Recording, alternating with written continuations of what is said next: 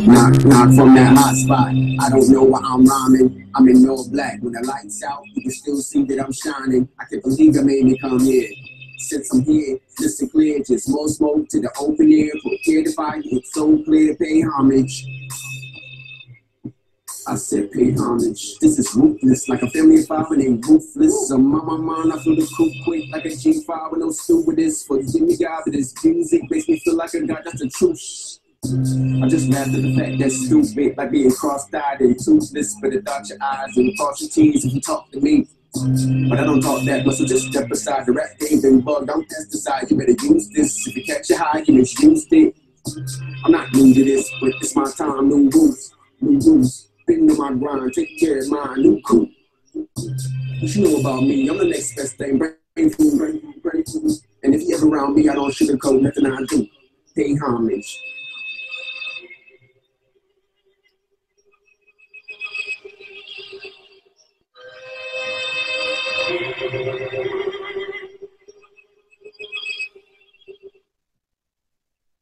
Peace, power, and love. What's going on? It's your one and only Kansu Sheshmore Moon, right here with Team O.S.I.R.I.S. And yes, we are live again. Once again, man, we are live. And we have another dynamic topic tonight, man. If you missed us yesterday, we talked about the understanding of how to critically use and assimilate the Bible. Of course, with the Bible being the most published book in the world, the most popular book in the world, going across many different genres and cultural ethnic groups. The Bible is often misunderstood and it's interpreted in so many different ways. And it has created so many different arguments on so many different abstract levels. Is it true? Is it not? Things like that.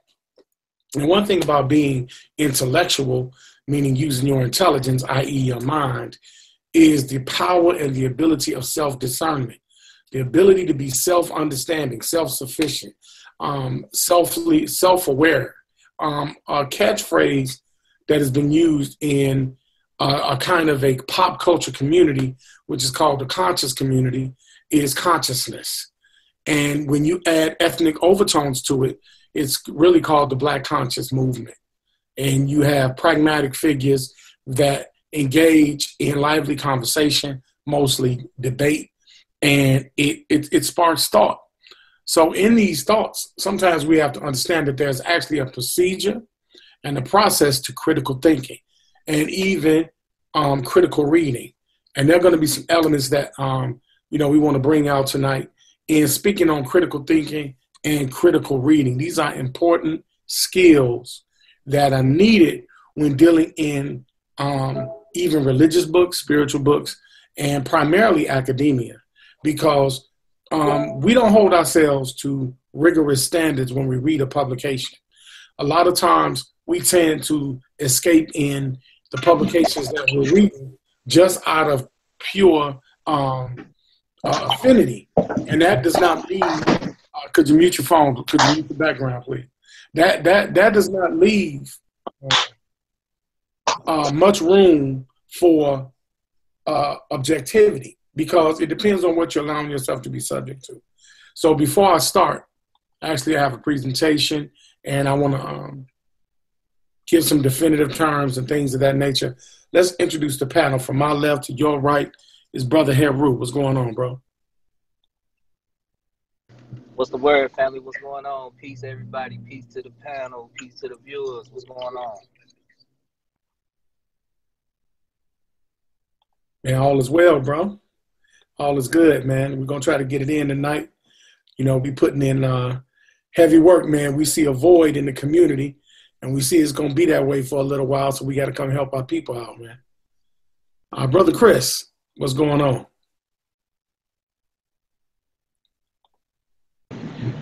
Peace, Brother Consu. Peace, Brother Heru. Peace, Mel. Peace, Brother Meech. Team O.S.I.R.I.S on the horizon. Like Brother Consu said, there's a hole, there's a void in the community. I'm not even going to say the conscious community. I'm going to say the community as a whole. And all of our diversities in general. There's a hole and we're here to fill that hole, and hopefully we can lead the community in the right direction. So, Team O.S.I.R.I.S on the horizon. Peace. And Brother Melvin, man, how goes it? What's going on, King?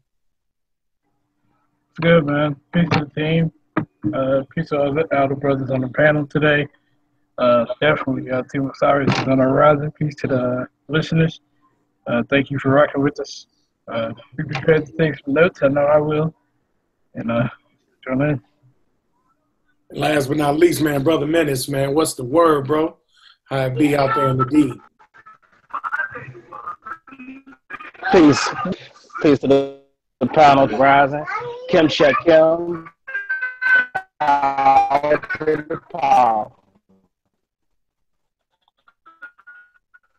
And yeah.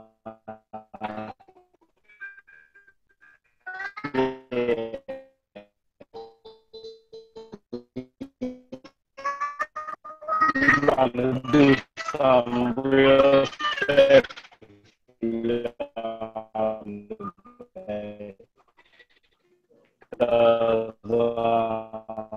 We definitely need you're breaking up really bad. know how to critically think and decide.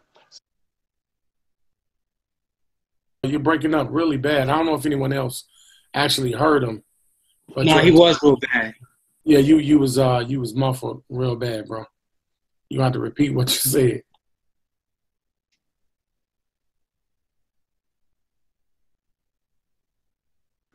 Can y'all hear me now? Much better, bro. Okay, yeah, definitely. Peace to the panel, peace to my family. Team O.S.I.R.I.S is definitely on the horizon. I want to shout out D-Boy Syndicate. We making moves in Detroit. You know what I'm saying? Midwest up.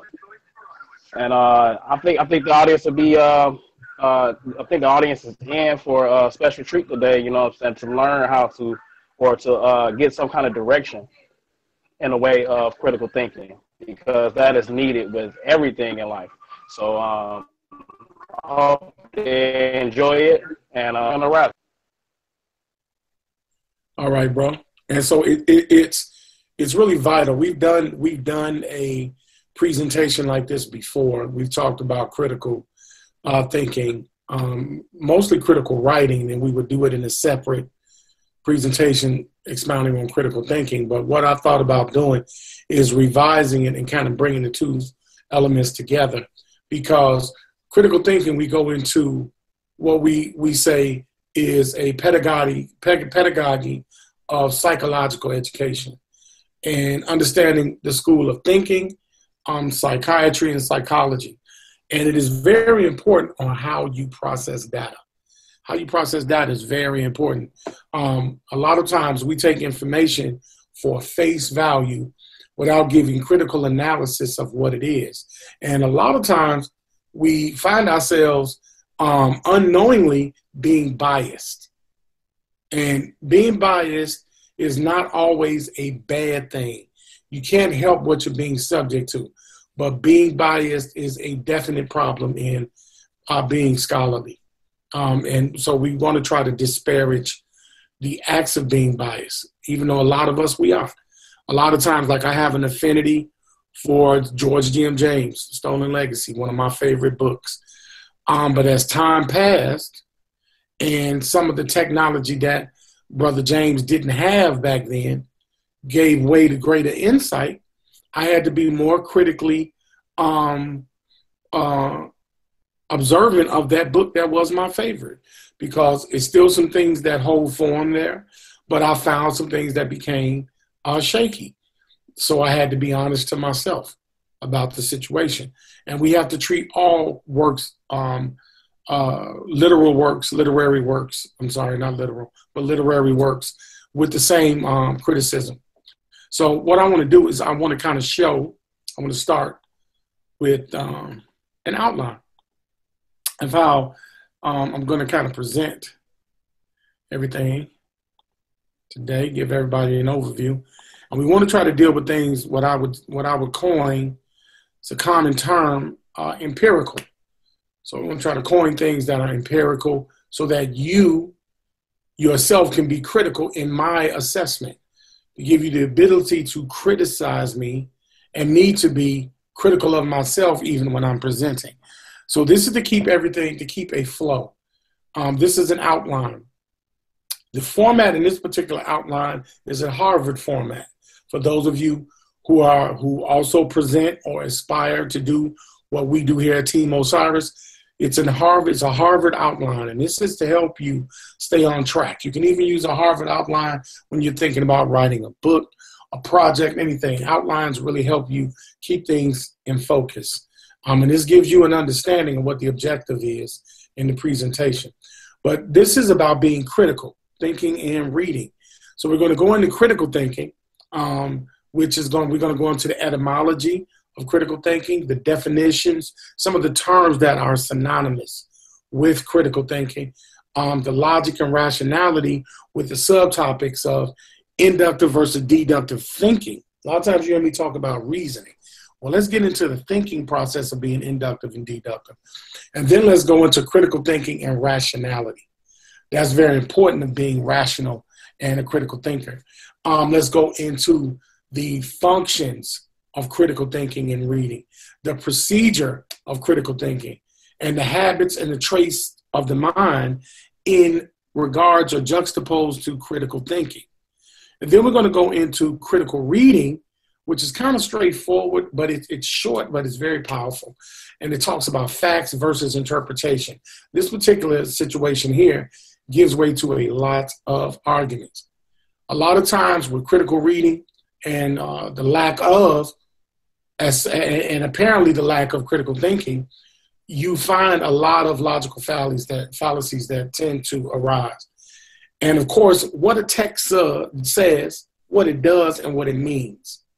So we're going to reach for the interpretation and understanding of these when we're talking about critical reading.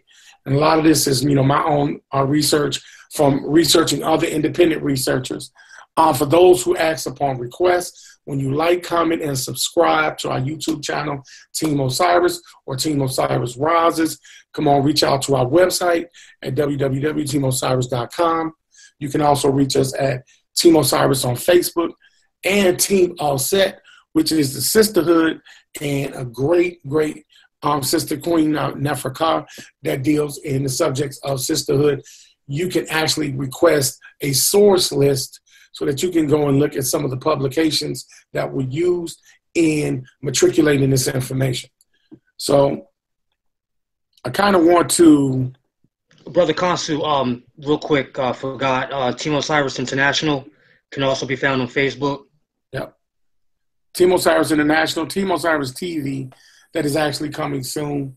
Team O.S.I.R.I.S International is an international interface that deals with the observation of America and the Black paradigm from an international.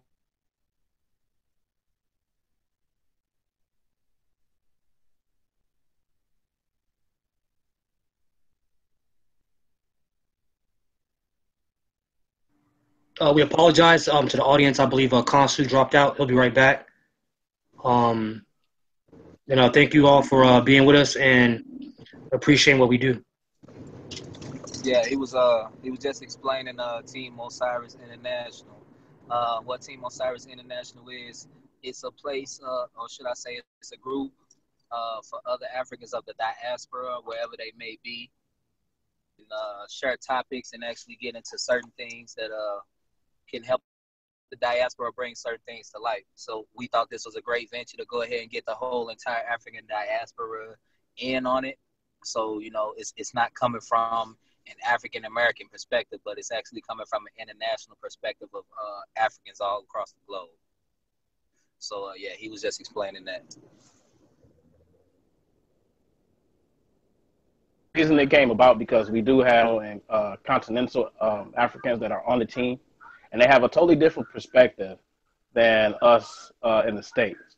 So we thought that our audience would love to get a straightforward perspective from continental Africans and those that are outside of the Americana perspective.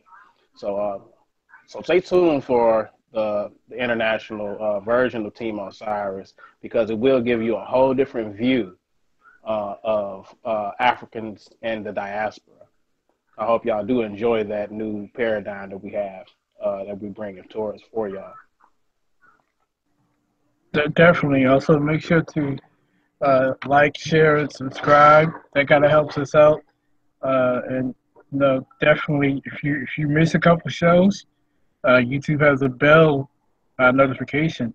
You just click that bell right beside the subscribe button, by our name, and you'll be able to get those reminders. No problem. And if you haven't already followed us on Facebook, go to Team O.S.I.R.I.S Facebook group. We share a lot of content, a lot of scientific content. It can be beneficial to your life, definitely, because we say a lot of health stuff, and a lot of genetic research that we all collectively put in work on the site. So definitely, and also teamosiris.com. You should go there too as well. If you have Google Plus, follow us on Google Plus, so you can have access to all of our information that we're bringing forward. Yep. Then we gotta make sure since we plugging, we gotta plug that American project coming up real soon, man. We doing something for the Native Americans. We doing it from their perspective, telling their story. There's no questions about who these people are. That's gonna be real big, and we lab working on that real hard. So just be on the lookout for that when it finally does drop. Let me say this too while we're waiting. We got a lot coming up for 2017. Chris, personally, working on a lecture dealing with certain esoteric theories and philosophies and techniques, and to show the origins of a lot of these things, to give the audience and a lot of people that don't know any better of where a lot of these new age things are coming from and the origins of it, so we can put it in its proper perspective as Africans, and then we can say, okay, hey, we could probably use this, maybe not this, and keep it moving. And that's coming up very soon. Welcome back, Brother Consul.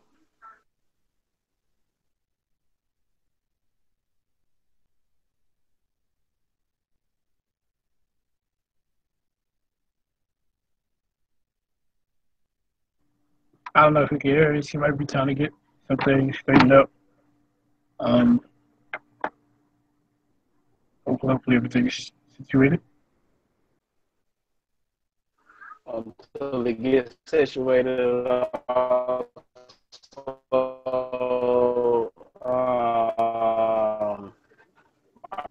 parent group,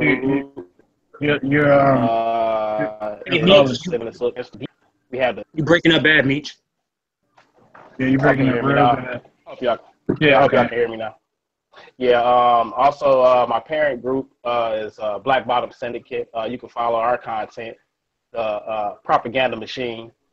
We try to do positive propaganda for Black people, since there's so much negative propaganda put up against us. But we have a lot of enjoyable content. You can follow us on Instagram at D-Boy Syndicate Instagram. Also, the same thing on Facebook and Twitter. Okay. So I'm sure everybody can see. Yeah, you're good to go. All right. Good to go. We good. So we're going to be talking about being critical, everybody. And being critical in regards to critical thinking and critical reading. Very, very important skills to have to help you understand not only what you're reading, not only how you're thinking, but to being more in tune with yourself when being rational, when you're observational. Now, we went over the objectives, and I kind of spoke to these things earlier.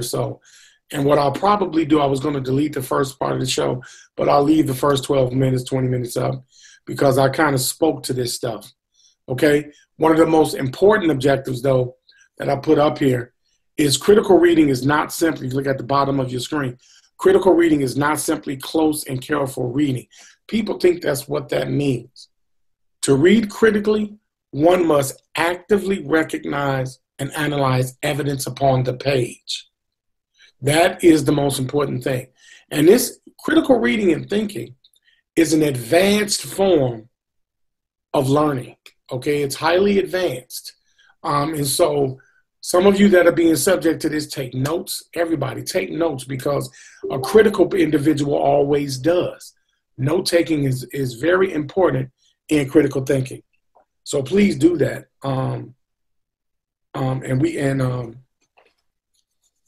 It'll make your life that much easier. One thing about critical thinking is you get evidence through reality, dealing with the real aspects of the world. Context skills, so that you can isolate the problem from the context. I kind of talked about that in the Bible Seminary series when I was talking about the Bible, and understanding to read the Bible in its contextual form, to get into the quantum aspects that are called verses. Because if the verses are not incognate with the context, then that means that the verses are not being interpreted properly. If they're not being interpreted properly, then there could be some bias there, or musing. Relevant criteria for making the judgment well. Okay? Is the criteria relevant to the overall context? Applicable methods or techniques for forming the judgment. Does it apply? Does the methodology apply for formulating that judgment? If I'm talking about human biology, I cannot be using human archaeology, because even though archaeology is the umbrella, biology is a specific aspect within that, when we're talking about human biology as opposed to human archaeology. And that's just a working example. Applicable theoretical constructs for understanding the problem and the question at hand, because you must recognize the evidence, realize its evidence, and then use applicable theoretical constructs, theories that will only be applicable, which is reasonable and rational, to that questions that are posed in your mind as you read and notate. So what is critical thinking?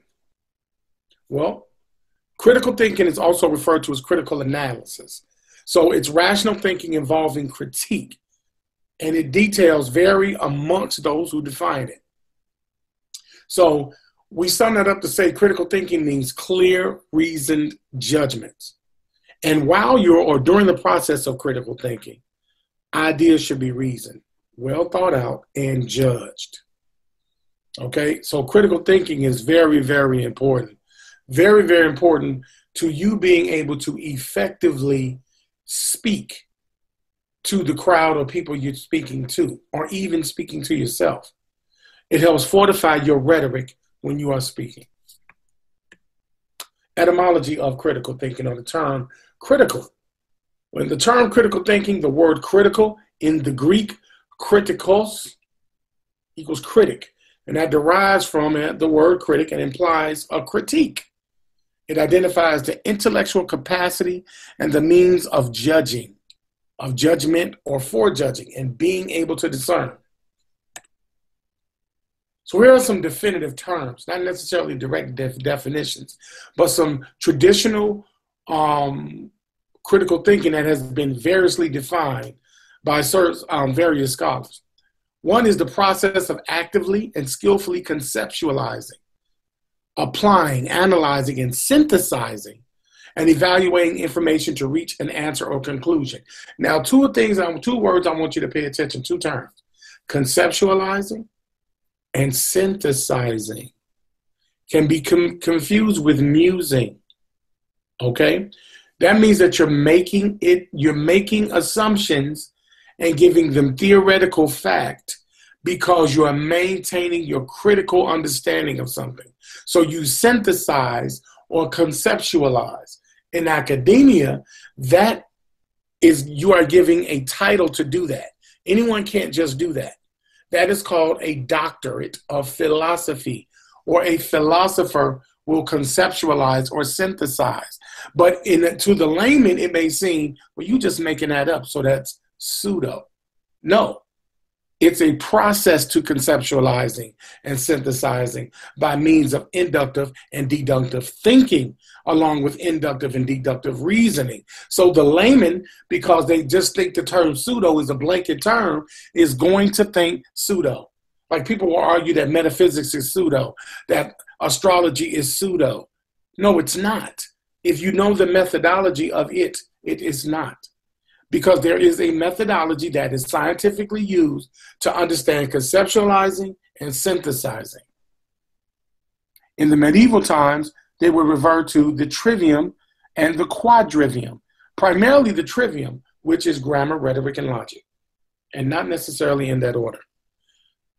Disciplined thinking that is clear. This is key. Disciplined thinking, that's what I mean by proper procedure and proper methodology, time and time again. You do not allow your thinking to be wild and rambunctious. This is the reason of how I'm presenting this presentation. I'm giving you bullet points. I'm giving you an objective. I'm giving you an outline because it has to be methodical and in an order so that it's concise and clear. And also that I do not deviate from the objective. Okay? So it's disciplined thinking that is clear, rational, open-minded, and informed by evidence. Okay? Reasonable, reflective thinking focused on deciding what to believe or do. But it has to be reasonable and reflective, meaning you have to judge yourself before you just say what is and what isn't. Are you being fair? Are you being objective? Purposeful. Self-regulatory. Remember when I talked about being self-governing? Well, this is an adage that Herodotus had coined when he saw these things that were synonymous in Kemet, which was the jargon, know thyself, which the Gnosis or the Gnostics used as a banner in giving the archetype of Christian Protestant religion. The Gnostics dealt in self actuating to religion, or God in Christ, the body of Christ. All right? So, and that's just an example. But that results in interpretation, analysis, evaluation, and inference, as well as explanation of the evidential, conceptual, and methodical, criteriological, contextual considerations upon which a judgment is based. Okay? Panel, did you want to have anything you wanted to inflict on those? Because that's some really heavy stuff right there. Yeah, may I add something, Brother Consul? Yeah, go ahead. And this applies to critical thinking. I remember, like, in my past, I would buy tons and tons of books on different subjects, ranging from science, psychology, to philosophy and whatnot. And not knowing how to, number one, to critically read, and not knowing how to critically think, and not only that, but to critically understand what I'm reading and thinking about, I was kind of scattered and all over the place. But once you're able to grasp these concepts and to follow through them when you are studying and doing research, it does make all the difference. And not only that factor, a lot of times it may carry you away from something that you thought to be true and may lead you into a more correct direction. That's the best way that I can say at the moment. Mm-hmm. Well said, well observed. Even with critical thinking and critical reasoning, what it does is eliminates the personal actions in debate. A lot of people will tend to become less critical the more they read and study a thing, because it starts to resonate in their own personal opinions. So this includes a commitment to using reason in the formulation of our beliefs, if you look at the top definition. And in critical social theory, it is the commitment to the social and political practice of participatory democracy. And what that means is the willingness to imagine or to remain open to considering alternative perspectives. If you already say, look, ain't no way in the world, this is it, bottom line, that's it, that is not being critical. Even if you do have facts always have an open mind to be reflective and understand a person's perspective. You can't just say, you know what, that's stupid, that's dumb, that's not possible. Well, that's not being critical. That's being biased. And it shuts down your ability to use your mind capacity. It really does. And of course, this has been sitting, the screen's been up for a while. You see the other definitive points. So we go into logic and rationality. The ability to reason logically is a fundamental skill of rational agents, hence the study of the form of correct argumentation. There's a right way to argue, which is relevant to the study of critical thinking. Now, it's a term called first wave that when I took critical thinking as a class, first and second wave, I'm going to describe these things. And it was made possible by a gentleman by the name of Kerry Walter. He had a publication in 2011 that dealt with, and he really kind of revolutionized the understanding of critical thinking, okay? And one of the biggest things is when we start getting into genetic fallacies, true Scotsman's fallacies, these kind of things, because we really don't get into the proper way to argue, the study of when we get into critical thinking. First wave logical thinking really has consisted of understanding the connections between two concepts or points in thought. It followed a philosophy, okay, where the thinker was removed from the train of actual thought. And the connections and the analysis of the connect was devoid of any bias of the thinker. Now, Kerry Walter, he describes this ideology in her essay as Beyond Logicism and Critical Thinking. Okay, and a logistic approach to critical thinking conveys the message to students that thinking is legitimate only when it conforms to the procedures of informal and, to a lesser extent, formal logic. And the good thinker necessarily aims for styles of examination. And so we start getting into analytical things. We appraise analytical things, abstract, universal, and objective. We put them in those categories. Okay? And then we keep ourselves void of actually thinking about thinking. And I know that sounds crazy, but you're void of thinking against what is in front of you because you're observing of someone else's thoughts. Okay, guys, we're going to try to do this again. And I was going into the functionality, the functions of critical thinking. We kind of broke down a lot of the other facets and components of critical thinking. Well, the list, there's usually a list that teachers and practitioners of critical thinking include. And that is, it's a list of skills. And that's observation, interpretation, analysis, inference, evaluation, explanation, and metacognition. And a good source is Martin Reynolds. He also wrote a great publication in 2011. And it's called Critical Thinking and Systems Thinking, Towards Critical Literacy for Systems Thinking and Practice. And in this book, what he said was, can everybody hear me? Can you still see me, guys?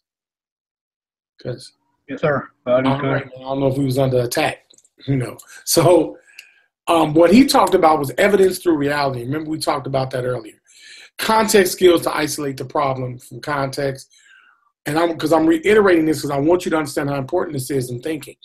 Relevant criteria for making the judgment well, and applicable methods or techniques for forming the judgment, along with applicable theoretical constructs for understanding the problem and the question at hand.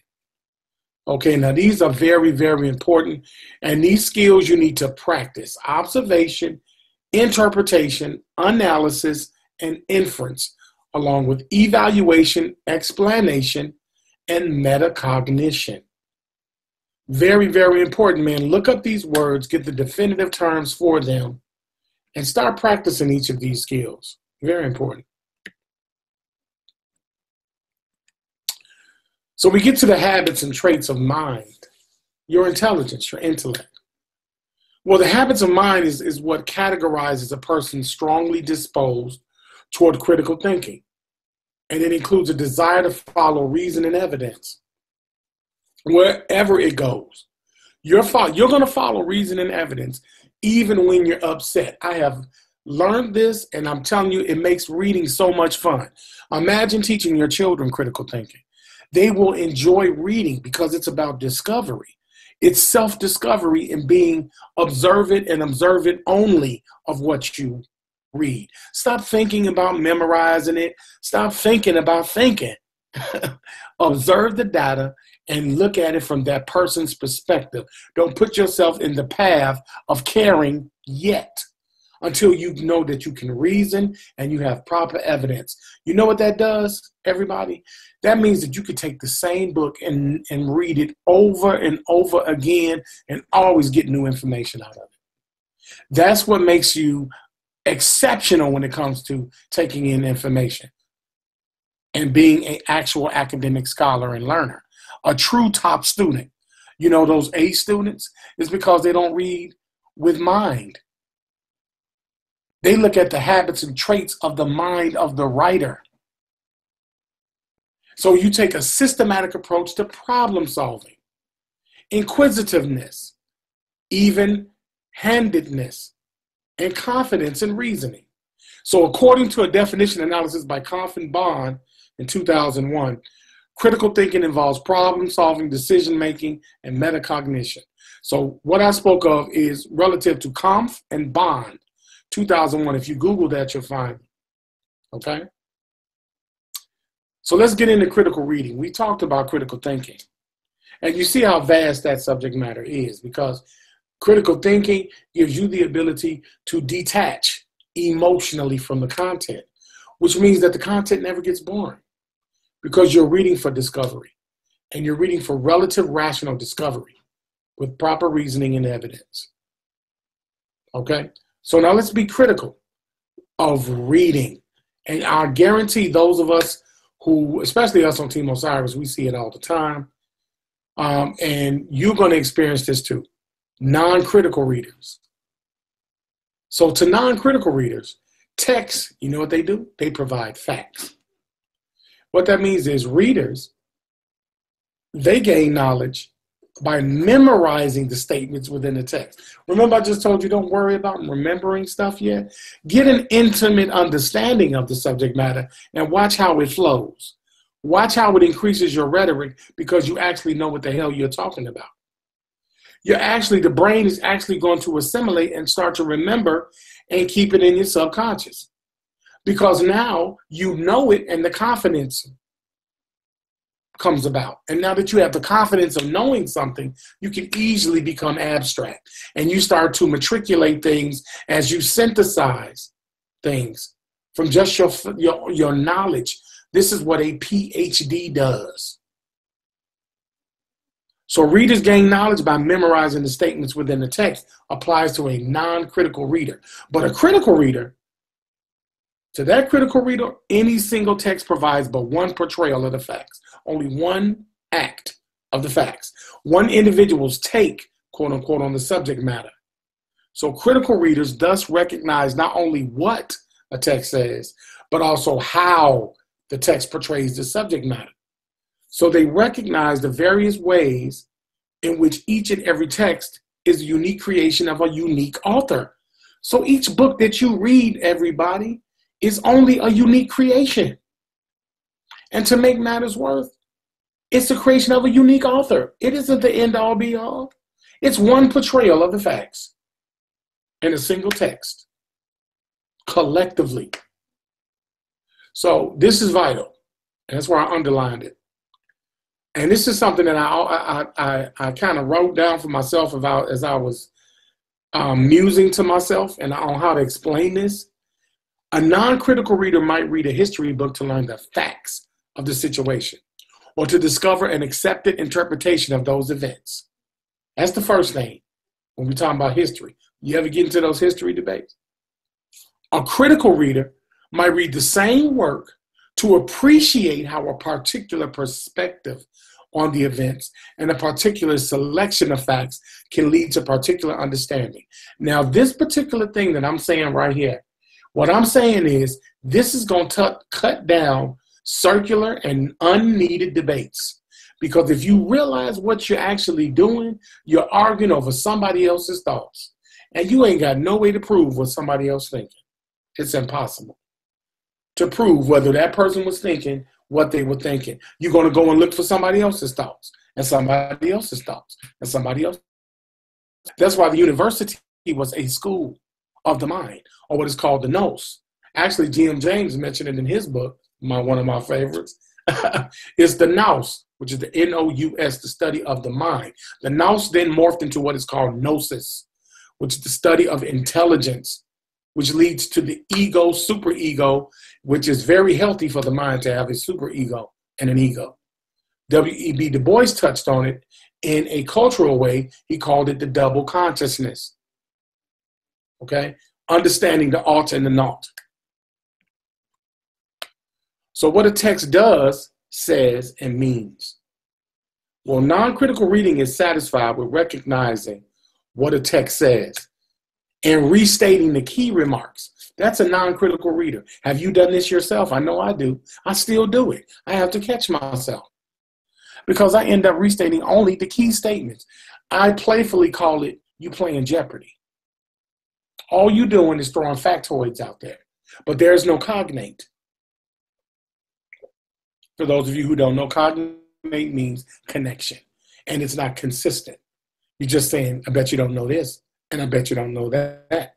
And you just throw abstract things out there, and you muse them together so that your rhetoric appears to be knowledgeable, similar to certain people with a Poe and a light in their name. Critical reading goes 2 steps further. Having recognized what a text says, it reflects on what the text does by making such remarks. This is what you do when you're reading critical to yourself. Is it offering examples? Is this arguing? Is this contextually arguing something? Is this appealing for sympathy? Is this making a contrast to clarify a point? And finally, critical readers then infer what the text as a whole means based on the earlier analysis. It's always about context, not content. The most important page on a book, and if a book doesn't have it, be very skeptical, is the introduction and foreword. The introduction and foreword will give you an understanding of what the book is, no matter what your personal opinion means. And no matter what somebody else tells about that book, if it's not cognate to that foreword and that introduction, they are speaking a fallacy. And usually they are appealing to authority. Okay? So when we talk about what a text does, says, and means, there are 3 steps or modes of analysis that are reflected in 3 types of reading and discussion. There are 3 types of reading, everybody, when you critically read. What a text says, that's the restatement. When you restate what somebody's already said and what you read, you didn't come up with it, you just restated. You have certain people that brag about being a researcher and blah, blah, blah, and all they're doing is restating what they read. They don't have any knowledge of it. What a text does, actually being able to describe the quantum aspects of what you're restating. And what a text means, the proper interpretation with proper reasoning by means of inductive and deductive thinking and rationality, being able to deal with reality juxtaposed to your thoughts. Because reality is going to trump your thoughts every time.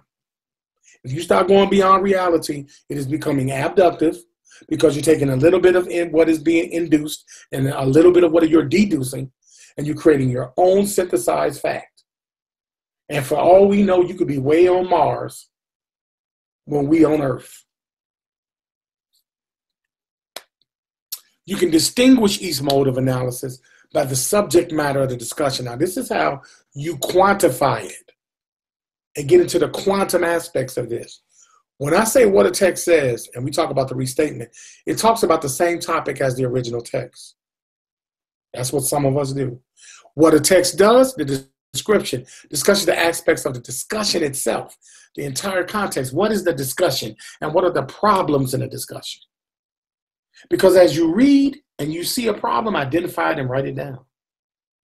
That problem comes to be a question, i.e. equation. The root word of equation is equis, or to equate. It means to equal out, be able to see things clearly, or discover, breaking things down to its lowest meaning. That's very important when we get to the description of how to describe a text.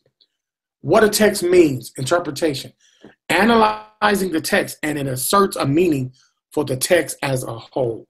So restatement, description, and interpretation are very important in critical reading. So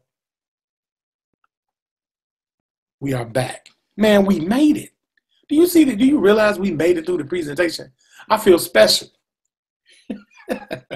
Yeah, we made it through the presentation. So let's the back chat before I open the floor to the panel to give their expound on their interpretation. If you have any questions, please feel free to ask. We're open to it. If you actually need to voice your opinion live, we'll gladly share the hangout for conjecture. It's no problem. This is an ongoing series of advanced teaching. So this isn't it. There's so many facets in this pedagogy, so many facets of learning. So we've just begun. And so I've got a couple of series going here that I'm going to matriculate for you so that we go process by process. Like, comment, and subscribe. Share this with younger people. This is really designed for younger people in middle school and high school to assimilate this stuff, because this is what's done on a college level. This is what's done when people are called scholars, i.e. brilliant. They're really not. They understand critical methodology. And once they learn it naturally, they actually learn it in a methodical way by being taught it. Okay? So there are many different forms of intelligence, smarts, and all that stuff. So that's why you never let a person degrade you by telling you what you don't know. You need to be critical of the person that's really telling you that. Because are they meeting the criteria of being even knowledgeable in the first place? And I know some of this is difficult. Not difficult meaning we're smarter than you. No. What it means is that you need to watch this. Take time and assimilate this information. Take notes. Because like we've been saying, this is Team O.S.I.R.I.S. We're going to bring work. I'm not going to talk about being an author and all that. I'm going to make sure that the people and the members of Team O.S.I.R.I.S., the people that are subject to things, are going to hold the people that present it accountable. So we're giving you the tools to maintain fair playing ground. And now you're not going to get all these upstart authors and these brand new professors that are isolated and won't go up against nobody heavy. So this is important. But I'm going to open up the panel, man. I'm looking for that first question because it was real important by Crisscross. While you find that, something I want to mention, and kind of touch base on it. It's, a lot of times you get a lot of flack because, when you see a peer present something that you necessarily don't approve of, and you criticize, the work, not them, but the work. They kind of, they get out of pocket sometimes. They catch your attitude, and so a lot of times, especially if you stand alone with your criticism, they think that it's just slander. But it becomes a real issue once people see for themselves and they're able to use these methods that you displayed tonight, critical thinking and definitely critical reading. If they're able to assimilate for themselves based on a certain set of rules and guidelines that, okay, this may not be as accurate as I thought it would be. Well, I don't approve of this particular person's method or their particular body of research based on various factors that might cause conflict.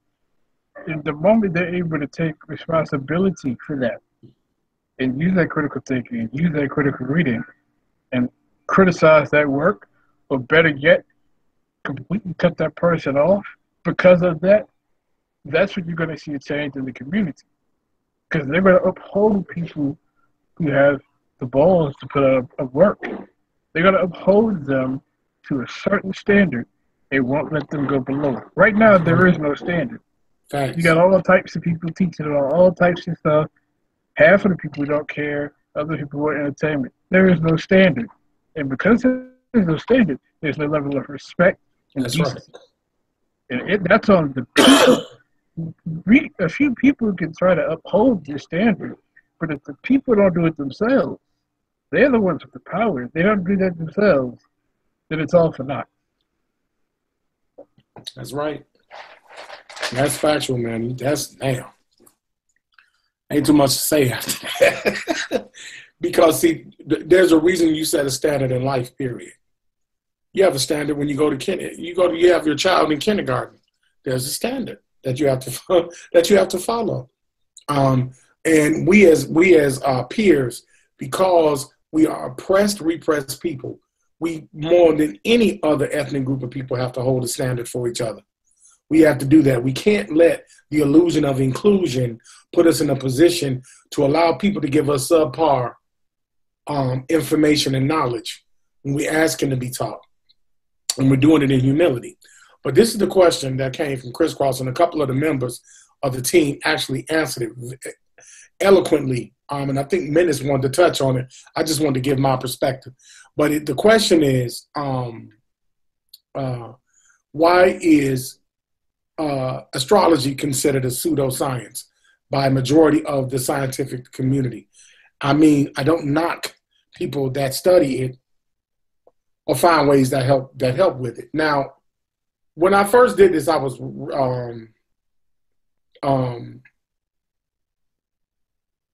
trying to get the show back up, and I inadvertently answered a little too fast. Are you talking about Brother Chris or Sister Chris? I don't know. Are you talking about astrology, or are you talking about horoscopes and those kind of things? What are you talking about? What particular field of science are you talking about? Could you kind of put that in the back chat, because I want to be clear, but I'll open the floor for everybody else. I think I know what that person is talking about. I think they mean astrology. Okay. Astronomy is the study of the stars, or yeah, you know what I'm saying, astro bodies. But yeah, I wanted to make sure. Astrology is dealing with the horoscopes. Yes. You know what I'm saying? And so I mean, yeah. I put it to you like this. I have in my head, I have it in such a way where I could possibly answer that, but I don't think my answer would be clear and concise as someone who explains it all the time, like maybe a Neil deGrasse Tyson, or someone like Kansu, speaks so eloquently. You know what I'm talking about? One of the reasons. Yeah, I know one of the reasons, like, really, you got to think about it like this. When it comes to astrology and the particular signs, these are just signs put together by people and agreed upon, in a certain field of someone saying this, that, and the other term for the effects that people attach to the to those signs. I'm looking for it right now. Harouk, while you're looking for it, could you touch on something so deep, man? How important is terminology? Could you let the people know, in understanding a thing in like science, you really have to know terminology, correct? Absolutely.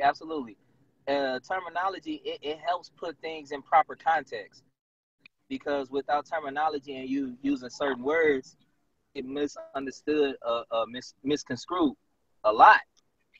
And honestly, I see that happening a lot in this community. People just don't clearly understand terms. Like something like pseudo, everybody thinks they have a good crack on the word pseudo, and they get it, but not really, because people don't even understand the meaning behind it. You got to actually look these up and put these words like that into proper context. That way you understand it.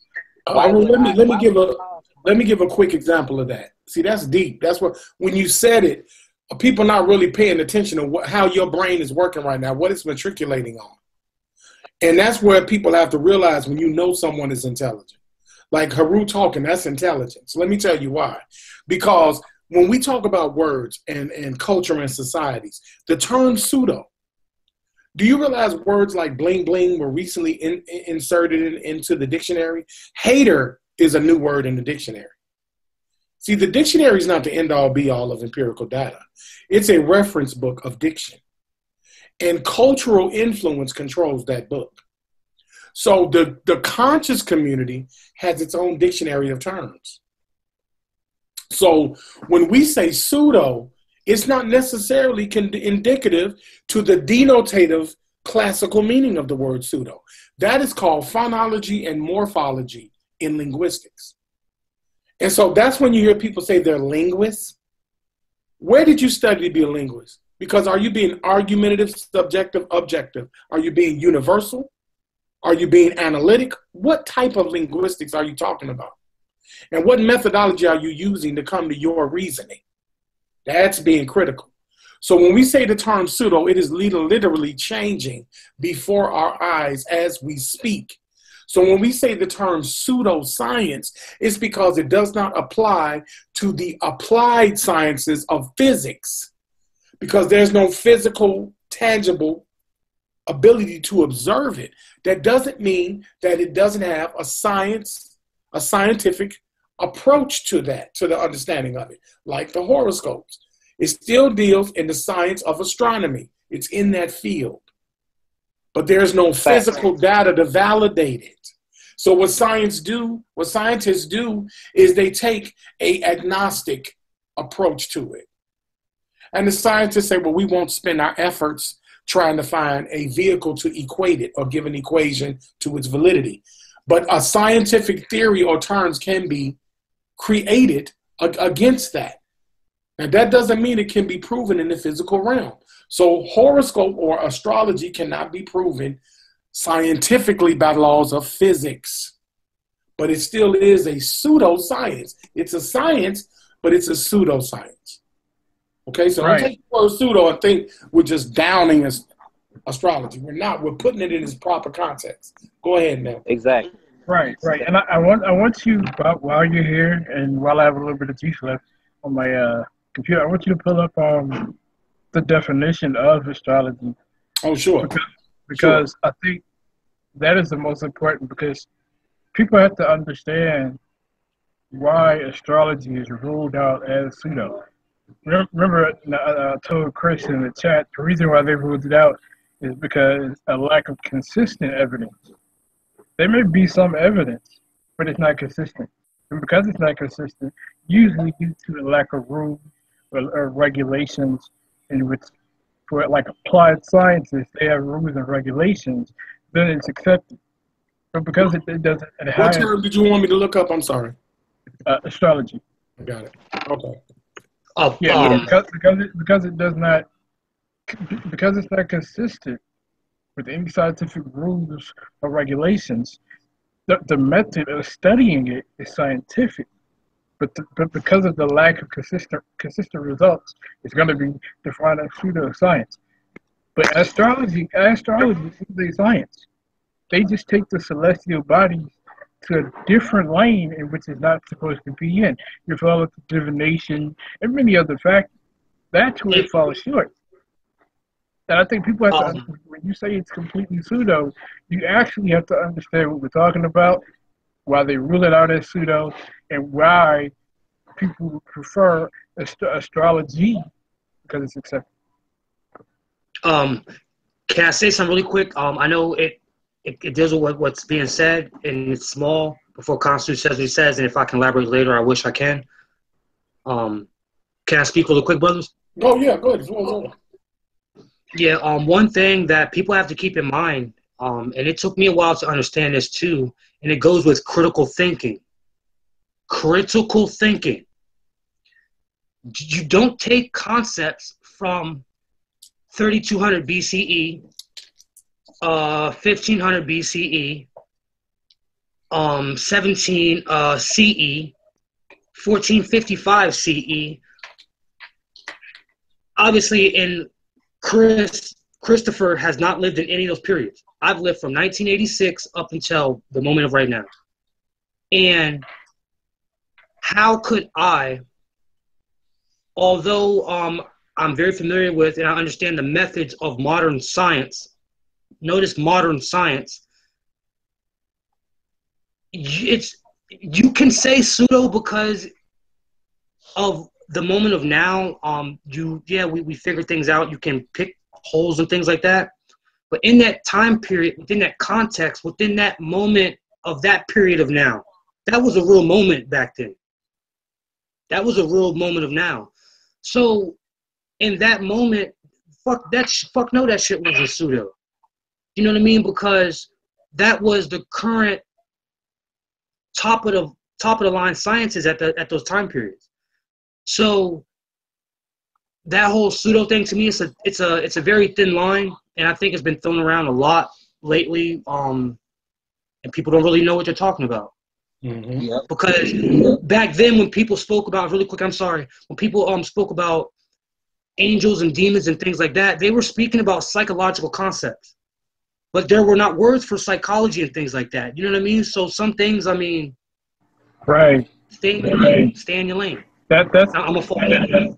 and you bring up something else. Cultural context can influence science, and as science grows, that cultural context gets dated, and this is where the big divide is between culture and academia, because now the culture has sort of isolated themselves and kept the clues or the ideas as to how something works. And science, they said, oh well, you can't validate it works. A few years ago, sucking out snake's venom was working. Now it's pseudoscience. Now they validated reasoning to prove to you that it's unsafe and it doesn't actually fix anything. But give or take a few hundred years ago, it was actually widely world renowned that if you ever get bit by a snake and the snake has poison, suck it out. And everybody knows this because this is ancient science. Again, now it's pseudo, but at one point it was actually scientifically accurate. Science begins to grow, technology grows, and information gets recorrected, refined, and certain things have to fall to the wayside. But we have to understand that pseudoscience, the term pseudo is not a definite. It's always room for validation. There's a difference between pseudo and bullshit. We got to understand that in this community. There's a lot of bullshit out here that will never be validated by any sort of any type of scientific method. And then there's some pseudo information that you might need to let technology grow and we'll have a different method on finding certain things. That's something we definitely have to understand. One thing I want to do is when listening to, let's say I'm listening to what Chris has just said and what Melvin has just said, and I'm going to give you a working illustration. I am critically observing so that I can matriculate properly.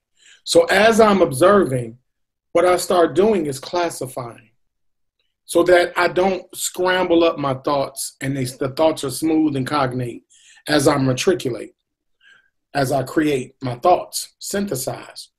What that is a training. When you go on a master's program, depending upon what type, or you go into a PhD, a doctorate program, you actually taught these things.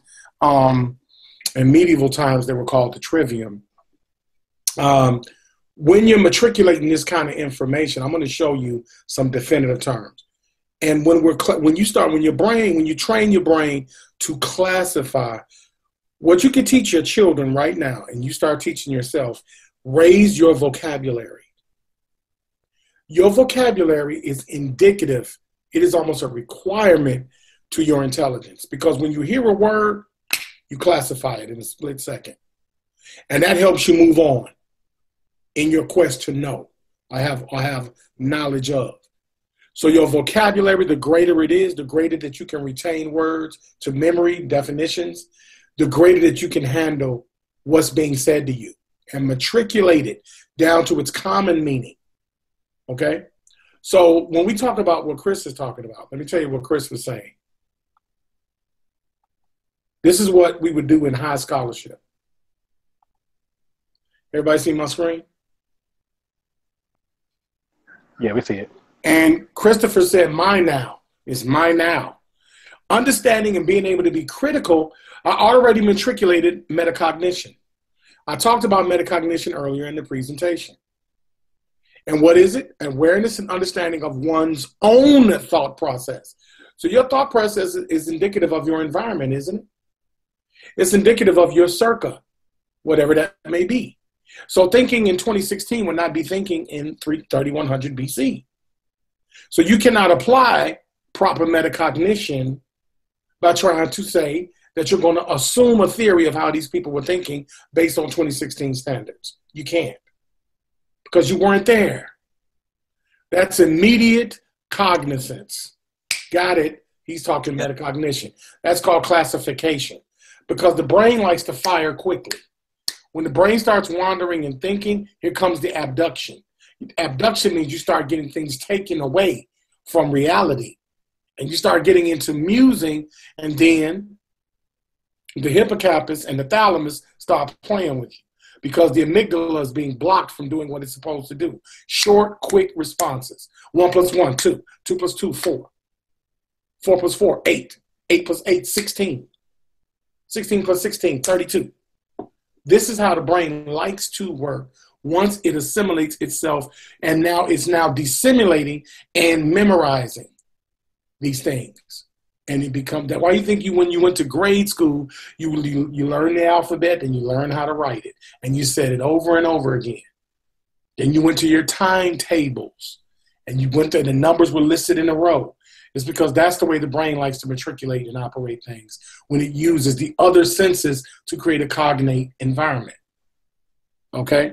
So let's go to Brother Omega, a brother by the name of Omega, had put a question. So pseudo is a cognitive and denotative term now. No, it's always been. I'm going to show you this again. The cognitive definition, I'm going to get into the definition of astrology. When we look at connotative, not cognitive, forgive me. In dictionary.com, I'm using them. It's an adjective, and it means of a word or an expression, because even expressions change. A thumbs up in America is nice. A thumbs up in certain parts of the world is screw you. Okay? That's a connotative expression that can change, okay? Based on a cultural norm and belief. And I'm going to give you some empirical data, okay, everybody, on the elements of culture in a moment. But adjective of a word or expression, signifying or suggestive of an associative or secondary meaning in addition to the primary meaning. Let's use it in a sentence. A connotative word such as steely would never be used when referring to a woman. That's how it's used in a sentence when we say connotative. So yes, the pseudo term that is denotative as being a sham has now been given new meaning when it started being used in different forms of science. Because those sciences were used by academia, but over a period of time they became dated because technology created tools that usurped the need. So when we get to astrology, it is the study of the movements and relative positions of celestial bodies, planets, interpreted as having an influence on human affairs and the natural world. The synonyms are horoscopy and horoscopes. As Brother Heru eloquently made clear, astronomy and astrology are close, but are not quite the same. And this is a Greek methodology. How do we know? Because in the lexicon of linguistics, its origin is Greek. So we know that the Greeks created a methodical norm and belief system around astrology and spoke this word as a cultural norm and denotative. And then it became connotative in Latin and Old French, and then was adopted furthermore connotatively by the English in the natural form and in the judicial form. Henceforth, Middle English with Latin Vulgate. But if you don't understand linguistics and proper terminology, it's going to sound Just like where you trying to match up words. What is this? It doesn't work like that. When you read the dictionary, it has phonetics and dates and times for a reason. There is a order into even using a book of diction. When we look at the definition of denotation, really quick, it means having the power to denote or denoting or tending to denote, the origin of denotative. Okay? So that is the beginning, the word origin. Okay? I think one of the panels wanted to speak, panel members.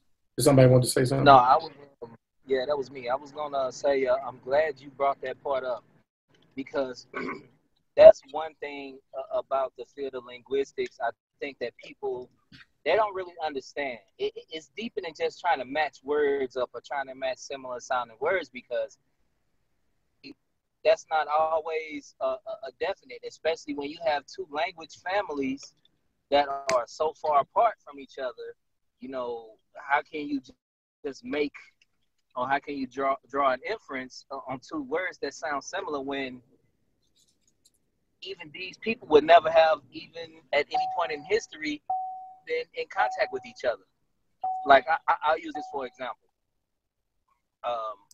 We all are familiar with the term Mother Nature, and most of us are also familiar with Medu Neter, which is from the Egyptians. You have someone like Brother Polite who would say nature is cognate to Mother Nature because they sound the same, but that's not true at all. You know, you're talking about two different languages that are thousands of years apart. You know, so I mean, it's deeper than trying to match up words. You know, I just wanted to make that point really quick. Hey, Rue, thank you for saying that, bro. Thank you for saying that, bro. Let me say something real quick too. Go ahead, Since we're gonna talk about pseudos, there's a thing called pseudolinguist. Pseudolinguist. Just because, as Heru mentioned, just because you can take, let's say, ancient Egyptian, or what is known because of ancient Akkadian, which is another dead language. It's not just ancient Kemet, ancient Akkadian, ancient cuneiform. We can take these different languages, and just because you can find modern words that may appear to match up doesn't mean that they're related to these languages. And you can sit here and play all these games, but at the end of the day, it's still pseudo-linguist. It's pseudo-linguistics. Because matching words don't mean anything, because just because a word matches, it doesn't mean that that's the exact word, and it doesn't mean it's the origins. Because a lot of times you have exchanges between different cultures, and sometimes there's borrowings. So, and that's for something for the future, but I want to say that because a lot of people on Facebook and on social media, I'm not going to lie, I don't call nobody out, but a lot of people are very pseudo-linguists, and they just make it up as they go, and they play the sound-alike a Mitch and Max game, you know, and it's crazy. Now I want to add on to why Brother Haru knew that when he heard Mother Nature is or was supposed to be Medu Neter, or they were supposed to be cognizant of each other. The reason why he figured out that they weren't the same was, in fact, what we were talking about today, and he used critical thinking.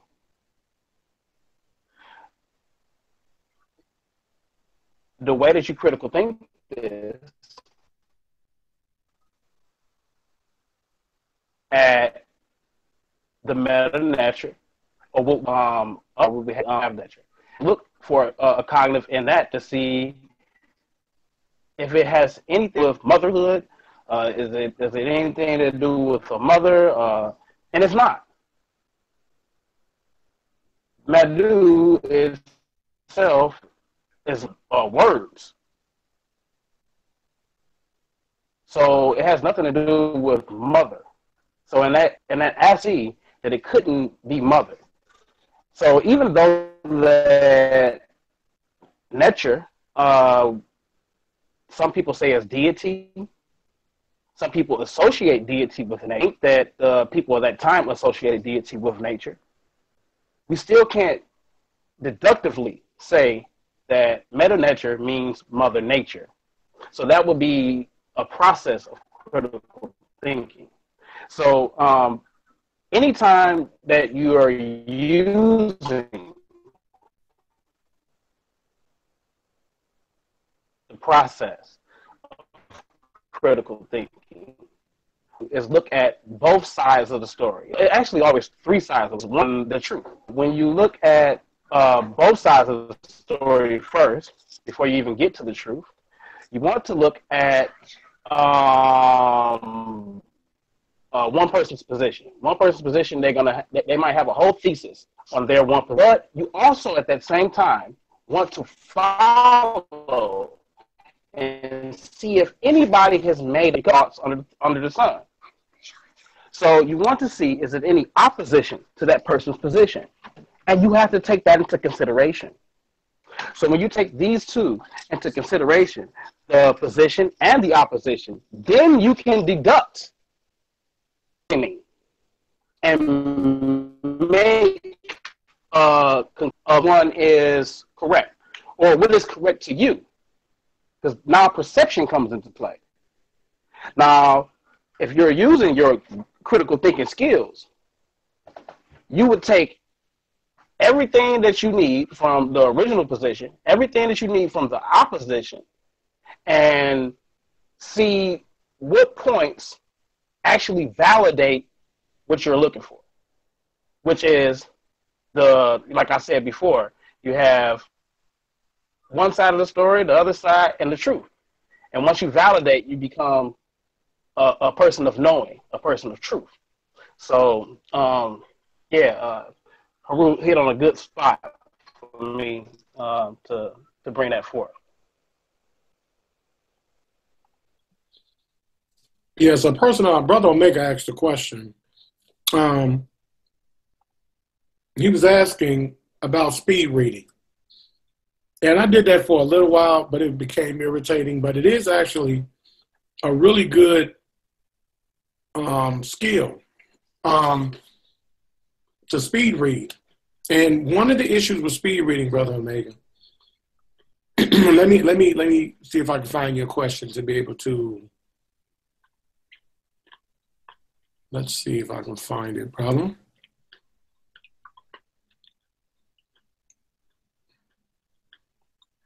Hold on, bear with me, y'all. Yeah, speed reading versus normal reading. I won't be able to address this properly. The difference, there's a difference, and that's the opinion. And this is one of the worst things that we do when we're being taught elementary reading. We get taught to read out loud because we get taught phonetically how to read. You don't necessarily need phonics to know how to read if you're auditory, because you can hear the word and actually retain its meaning and eventually get to begin to say it, because your mind talks before your voice does. So your mind will say a word, and then in faster than a second, it's not even fathomable how fast this happens, your vocal cords engage based on your cognitive ability. What that is called is sub-vocalization, Brother Omega. Look up sub-vocalization. And what that means is, you know how when you're reading, you're talking in your head? If you want to be much better in your reading and read much faster, stop doing that. Because as fast as you talk in your head, as fast as you're going to retain the information. The brain is an amazing thing and how it works with the psyche. So condition yourself to not sub-vocalize, meaning you're reading and then in your head you're talking while you're reading the words. Glance over the words and only deal with the meaning. So it's thought without observation of thought. Because when you start fact-finding, looking, that's when you're going to have issues with that. So you can read things in context very quickly and get your assumption. It's just like Chris was talking, and once I could be cognate of what he was saying, I didn't need to hear nothing else he was talking about. Now I could listen objectively and respectively and let him continue to break down through rhetoric what he was meaning. But I automatically knew metacognition. Boop. Got it. Now somebody next to me might not have gotten it yet. So they need to hear him further. But those who are quicker, usually by the aid of vocabulary and experience and training, you get the meaning right away. If somebody is saying something that's a bit abstract, okay, is that a neoist approach to something? Is that new? You know, you automatically categorize things so that you can recollect things quicker and you actually do read faster. So it's called sub-vocalization, bro. Sub-vocalization. Another question I see out here is the brain and the mind. No, it's not. The mind is the activity of the brain's physiological action. So the mind is a byproduct of the brain's physiological action. There are muscles and regions of the brain that are responsible for the creation of the mind. So that's very important that that be understood. Anyone else on the panel want to expound any further on the subject matter? Yeah, go ahead, bro. Yeah. Okay. For one, as a child, I remember there, and I'm just gonna use a quick reference because I like the title. There's a Japanese anime called Ghost in the Shell. You know, and I kind of feel like, you know, we are Ghost in a Shell. In an introverted aspect. But what I mean by that is that all things, and it goes, you know, with the brain and the mind. You would have no mind without the brain. The mind did not produce the brain produced the mind. You know, other creatures in existence do have brains. You know, that you know, I hope that's known. You know? But just because you have a brain doesn't mean that you can do what we as human beings can do. You can't self-reflect on the universe. We are the universe thinking about the universe. You know what I'm saying? But anyway, I'm gonna digress and go back. But all of the five senses, from smelling, sight, hearing, taste, touch. If I missed one, I think I did say all five, but if I missed one, I apologize. All those are connected throughout the body, through the nervous system, through the hands, the way that the palms and the feet are designed to be able to detect heat and cold and moisture and certain things like that, are all designed by the brain. It sends electrical impulses throughout the whole body, but you don't even realize what the fuck's going on. I apologize. You don't even realize what's going on until, you know, it hits the brain. So you can sit there all day, you know what I'm saying, and chill like, you know, oh, the mind, but without the brain, there is no mind. So I just want to say that. Definitely, man. Well said. Anyone else is open to conjecture?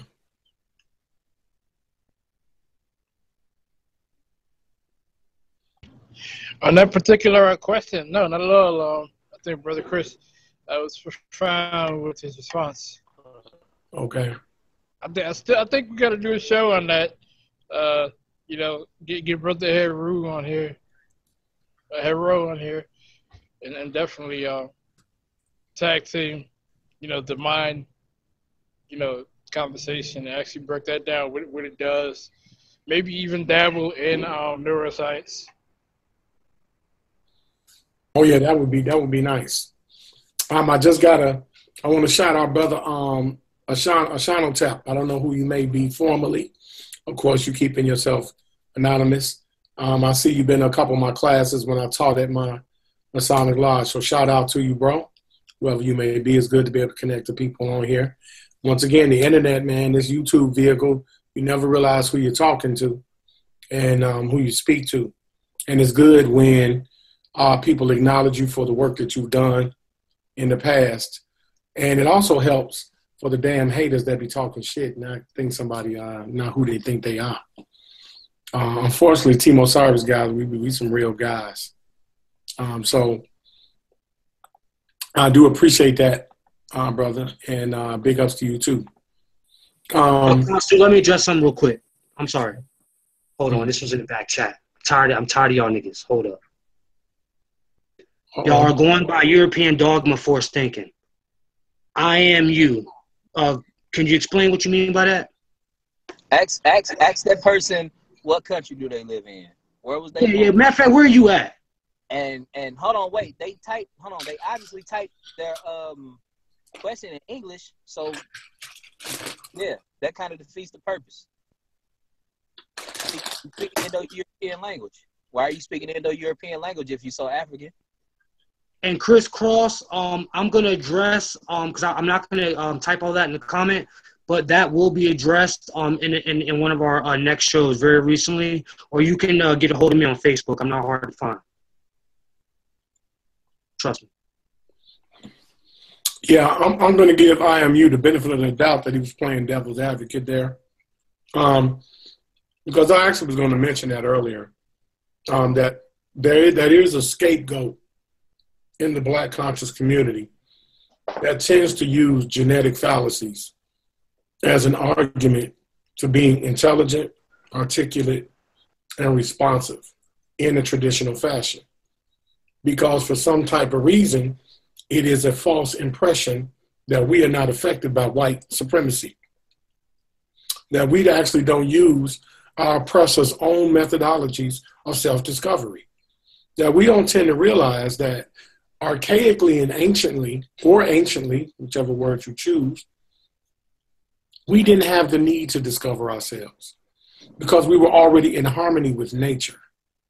This byproduct of studying the human being, studying the history of the existence of human beings through anthropology, archaeology, biology, these sciences, is a European methodology, because the European had to discover their origin because they knew that our ancestors that were melanated and in that region called Africa were the original people. Okay? That's all that means. So the European had to have an identity. And once they understood their identity and their role, they then usurped other cultures in lieu of that. Some may call it inferiority. So we understand white supremacy, white domination. We're very clear of that. But we also know that to function in society, let's say if we were coming up with a plan, if for 400 years I spoke English, or for another 1,000 years we spoke Ugandan, all of that was under supremacy rule. We tend to take for granted how long 100 years is. Now multiply that times 5. Now try multiplying it by times 30. Recorded history is thousands of years old. And so in this exchange, we tend to put up false arguments like race. Race is a social political creation by humans, okay? But the scientific fact is race is merely genetics, not skin color, not super melanin, none of that. None of that. Race is a social political creation, okay? That's it. And so when we start dealing with things like this, it does get kind of, touchy, because you don't talk black or you don't act black or you don't, what is that? Exactly. What is acting black? What is talking black? How do you talk a color? So, forgive me, y'all, I'm getting some protein. So that remains to be seen. That's a genetic fallacy. There's nothing congruent about that in regards to being conscious and intelligent. How can you call yourself black and conscious, but you're ignorant at the same time? Makes no sense. That's not cognate. If you're saying you're conscious, that means that you see things. What it is people are not conscientious when someone is critical of them because they're being held to what they say and do. So I really think IMU was trying to be devil's advocate there. Nah, don't give him that much credit, Council. Don't give him that much. I'm gonna give it to him, man. Both of y'all made a great point, because you can't talk a color, but you can talk a construct. So, as Kansu mentioned, black itself is a construct. So, yeah, you can talk a construct, and that's what they mean, I guess. Mm-hmm. Mm-hmm. Yeah, y'all can get on a pass, but I'm telling you right now, the concept of black and white is European at its core. So the very thing that you try not to be subliminally, you're actually co-signing it. Good luck. Yeah, and that's why I say devil's advocate, only because maybe he wants us to talk about this. He wants us to expound about this in a manner that maybe will wake some people up. But that's circa 1960. You know, It's a totally different world. Totally different. Go ahead, brother.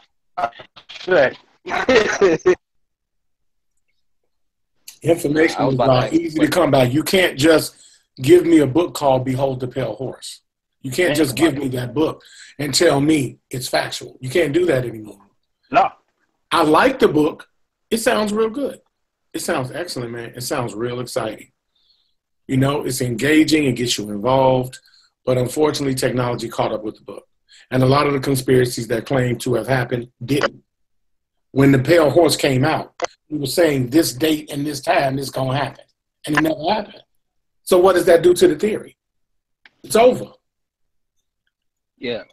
And speaking of Behold the Pale Horse, you know, it's dealing with conspiracy theories, obviously. Now, who wrote the book, A Pale Horse? European. A European wrote the book. Mm-hmm. So came up with a lot of these concepts out of his own head, right? So my question is, you got people like the guy who said that we're using European this, that, and the other. You got people like him taking that book literally as it's like as it is godlike, and they bring that to the Black conscious movement and swear up and down is real.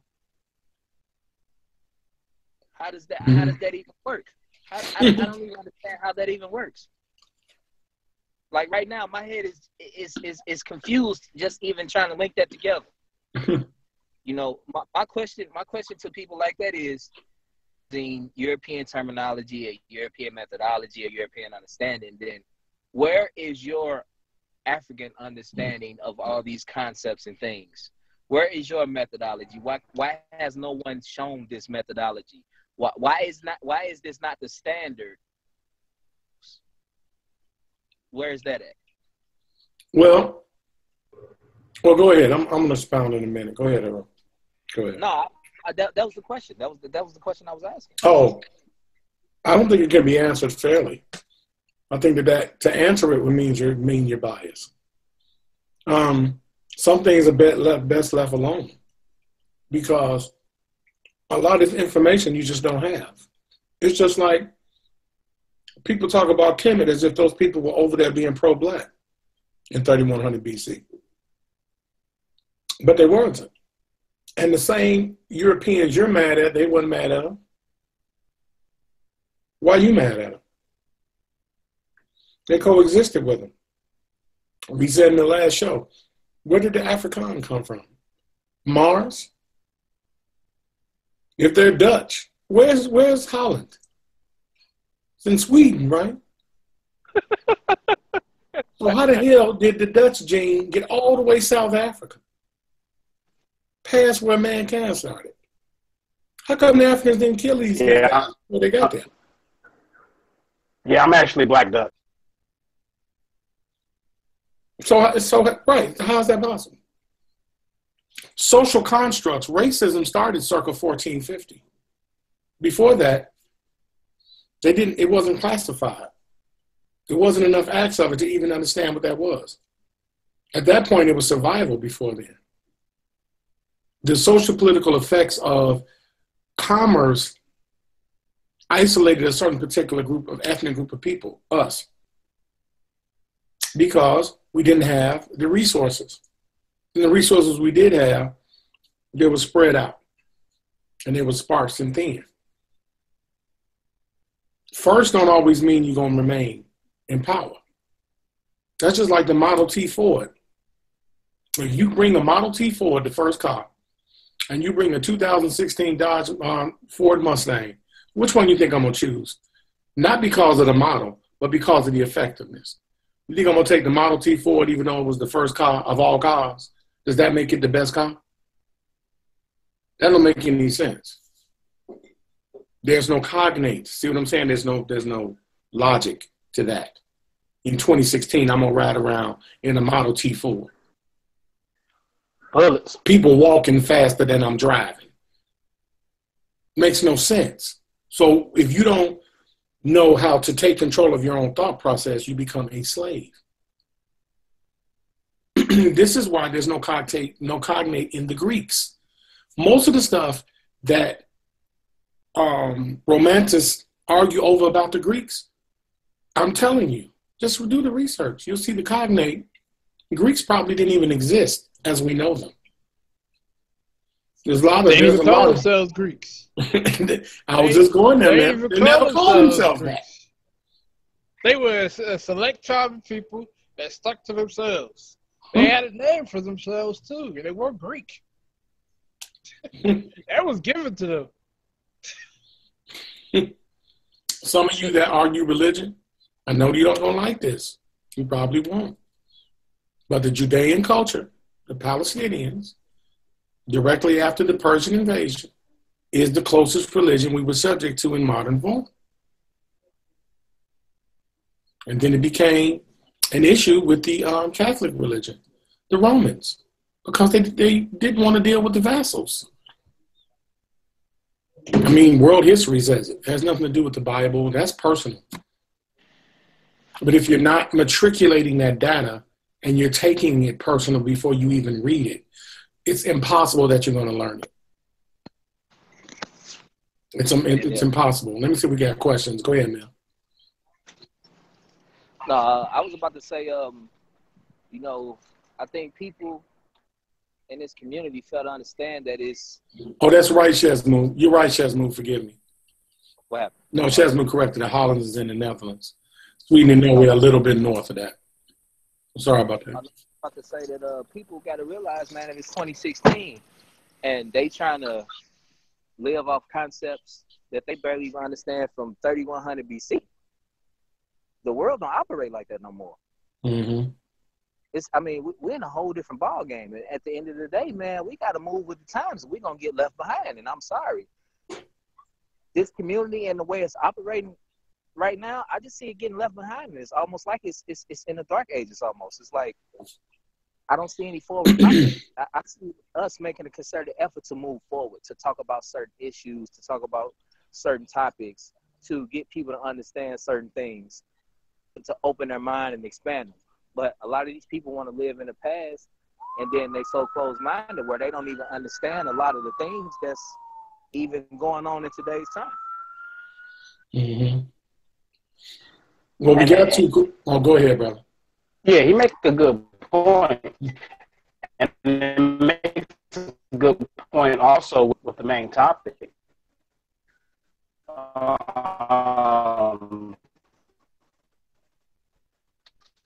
Is nomenclature. Yeah, of course. You're breaking up, man. You're breaking up really bad, man. From then to now, Menace. It's two different type of worlds. Brother Menace, you're breaking up. Really Go ahead, brother. No, your signal is real bad. Okay, you hear me now? Okay. All right. So what we can tell by using critical thinking, as far as literature and even with verbal speech, we can look at the Old English compared to the Americana that we speak now. In the Old English, you had words that they use commonly, like they, like thou, or whatnot, and we don't use that in this day and age. So, yes, we can kind of put our mindset to try to figure out what they mean, and we can get very close.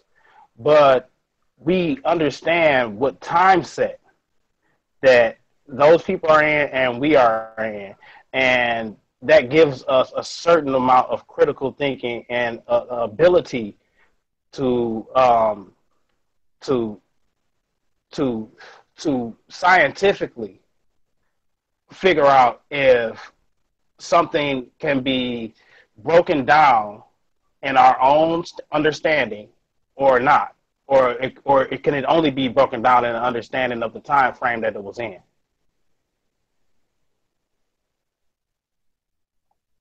Yeah, well said. I do want to address a couple questions. I'm going to open it to the panel to address these questions too. I heard the term Orisha mentioned. When you get into Yoruban religion, particularly Ifa and Palo, or what is called Palo Mayambi in the Congo of Africa, it is a modern, but one of the oldest modern religion in Africa. And it is a means of mental therapeutics. And I'm summing, okay, I'm classifying so that we don't get into a drawn out diatribe. It is a means of communal healing, as the priests were doctors at that moment. And they were prescribing medicines along with mental stimulation to give you mental healing as well as physical healing with herbs and things of that nature. That's why you get the term the medicine man, the witch doctor, okay? So the Ifa culture dealt in the mental and physical or metaphysical aspects of religion in spirituality through totems, okay? So it's a little different than the monotheistic religion of totems. It's a bit different because those are political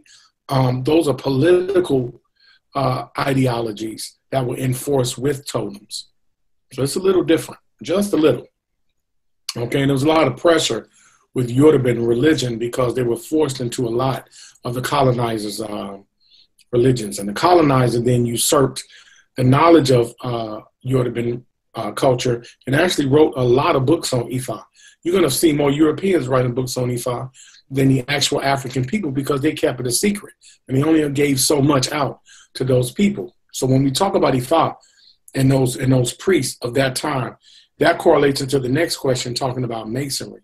Masonry is the building of the mind. The master builder is an allegorical term, okay? And it alludes to the building of the mind, the knowledge of self. That's what it alludes to.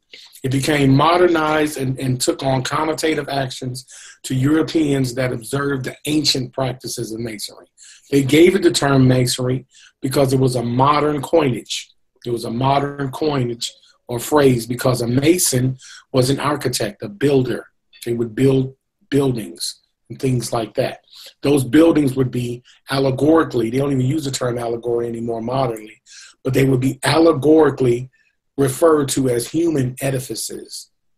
So that's why those things are categorized under the term masonry. But in Africa, masonry would not be an organic term, okay? It wouldn't be that.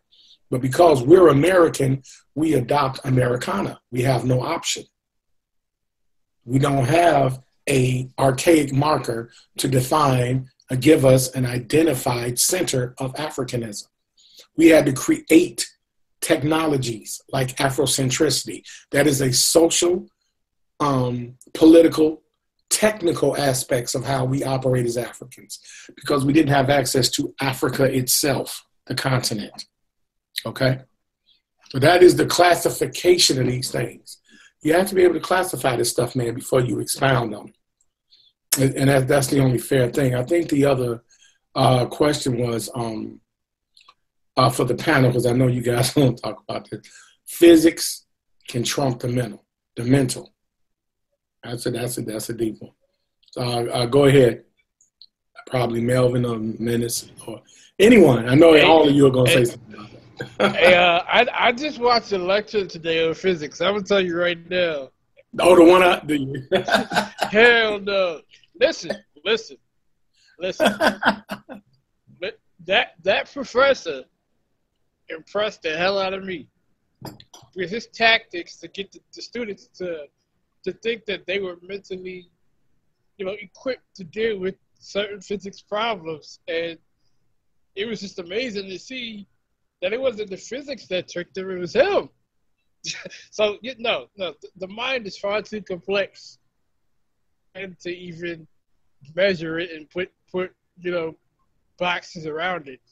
Even in neuroscience, in any field of mental science or brain science, the brain always changes. It always shifts.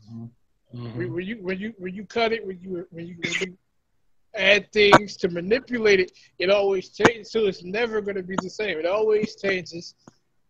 Since right now, science is trying to figure out the mind. I shared an article yesterday from Telegraph that they were finally able to start reading the mind. This is the borderline of where science is at. So no, there's no way that physics could out-jump the mind. There's no way. Science is still trying to figure that out. OB says he comes with irreducible complexity. He says that you're using the same excuse for understanding God. It's far too complex. So now we're getting into irreducible complexity. Right. So if it's not complex, what is the solution for the change in the biological as well as mental makeup of a person once they come out of testing and they're no longer the same? The tests are inconclusive. They have to continue to make tests, and each test is always going to be different, producing different results. I think that defines complex. Good conjecture, though, OB. We feel you, bro. I was about to offer a slightly different opinion on that. Yes, sir. I embrace science. The thing is, as of right now, no. Physics does not trump the mind. As of right now, no, it doesn't. But that doesn't mean that in some point in the future that it may, because you never know. Correct. I agree. Correct. I agree. I want to say this. I agree. I agree 100%. Yeah, Melvin, you hit the nail on the head. Right now, too complex. We can't figure. Absolutely, it's at this moment we don't have a clear grasp.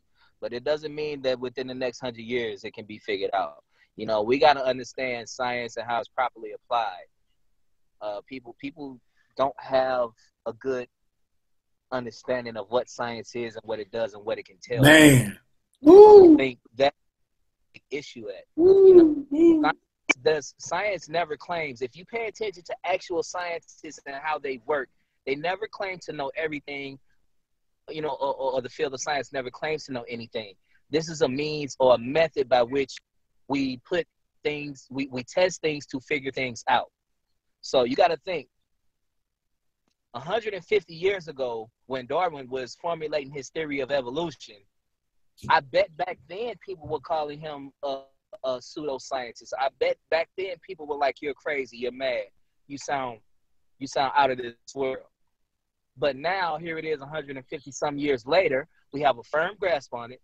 We have more evidence than you can even imagine about explaining this concept of the theory of evolution.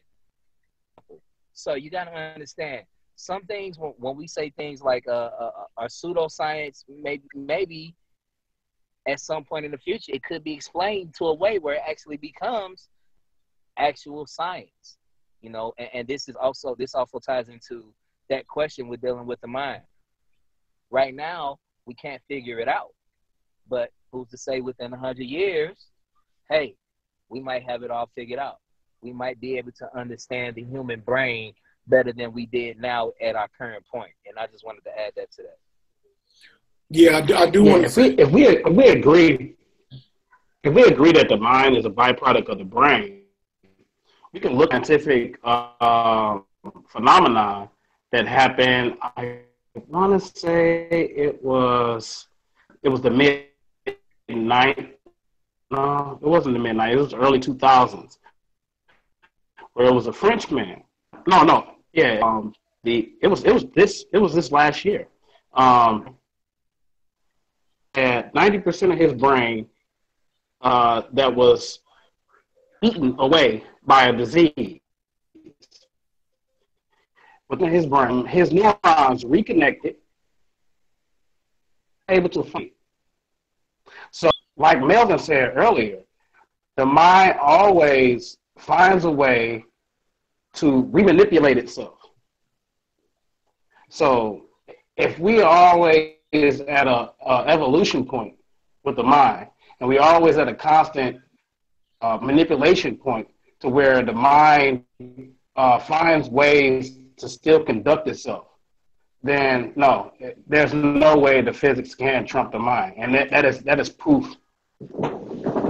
Meech, I'm gonna say something. You can go into they can go into Science Alert. I just want to give them the thing. It's Science Alert is without 90% of his brain. You can just look that up, and you can see what I'm talking about. Yeah, so I want to address something real quick. I saw something in the back chat earlier, and when I had was discussing about the brain, the mind, the senses, and how things are interpreted and input and output, and which deals with your expression of reality. Someone asked in the back chat, I think it may be the brother Chris Cross. He asked, okay, I explained about the brain and the mind, but now he said, okay, but do thoughts are thoughts products of the brain or the mind? And I'm glad that was brought up. Again, the brain is the hardware of the machine. The fact, and remind you, other creatures on Earth have that same hardware. It may not be so complex than ours. Some may be more complex than ours. We can't understand it, but that hardware, what we call brain, that technology that we. Let's get something. Something needs to be clarified too. What we call natural things, even though we produce synthetic products in reality, does not make it any less natural than natural products. Because you have to understand something. We all exist in one reality, and as us being humans, it's to the next level. So again, dealing with the whole brain thing and the whole factor is that hardware is not only dealt with in mankind, but with mankind, this is what occurs, is that the hardware allows us to be able to reflect upon ourselves. So it's like the universe is able to look in the mirror, and what you call thoughts are byproducts of the mind, not the brain. The mind comes from the brain. A thought itself comes from the mind.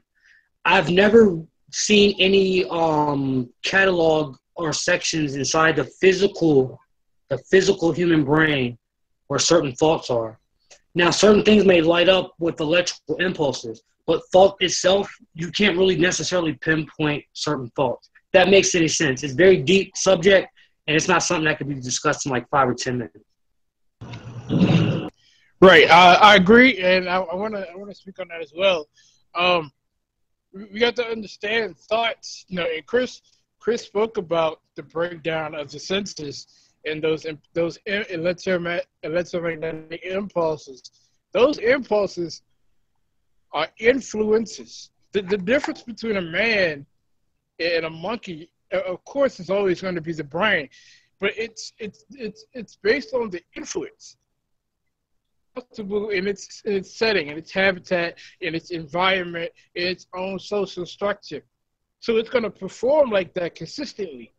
Therefore, there's no need for new influence. The only time that there is new influence, which is going to produce new results, whether recognized by the senses or if another warns them, is if a predator-prey situation comes in and they're at the bottom of that totem pole, whereas they have to actually do more focus on surviving rather than just living in their natural habitat.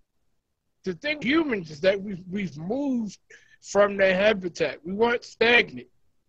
It's important because to understand the process of evolution, the one thing that's always consistent is the consistent evolution of the mind and the senses.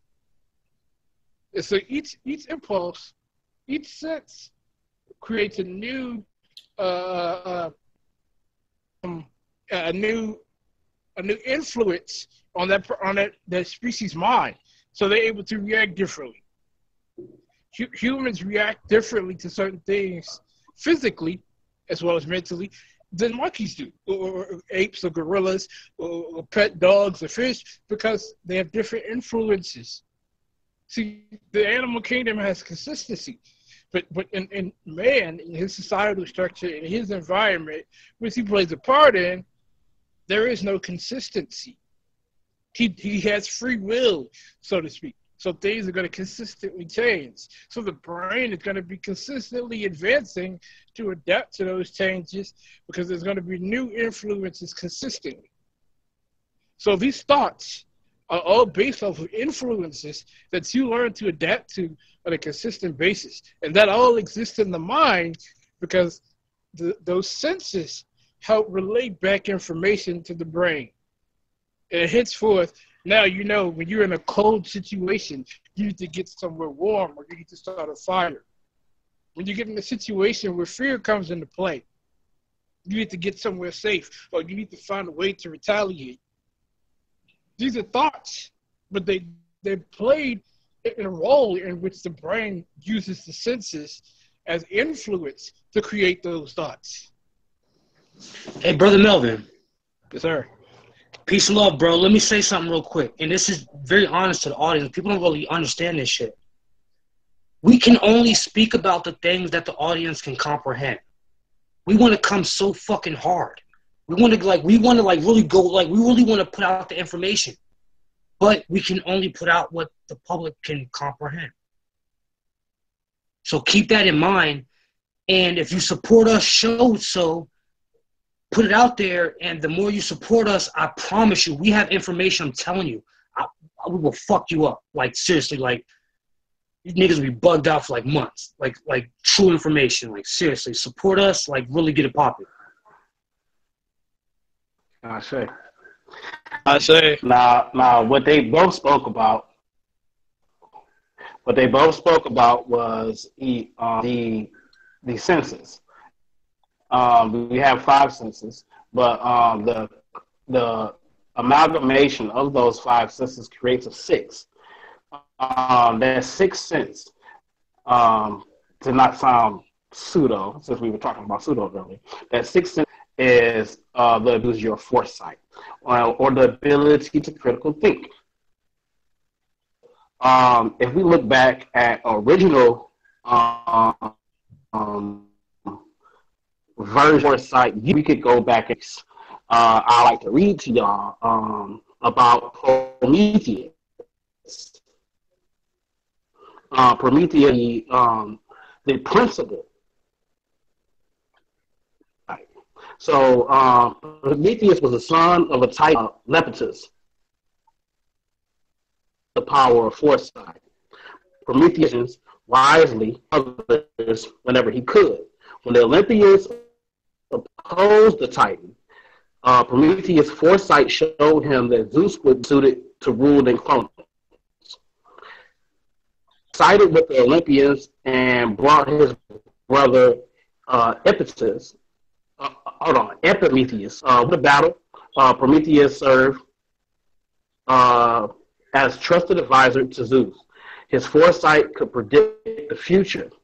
So it's not really saying that he was like a soothsayer, if we must.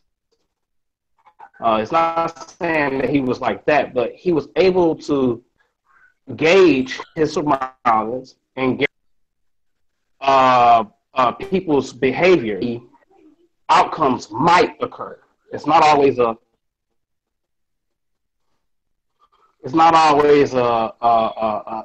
definite, but he could gauge an outcome that might occur.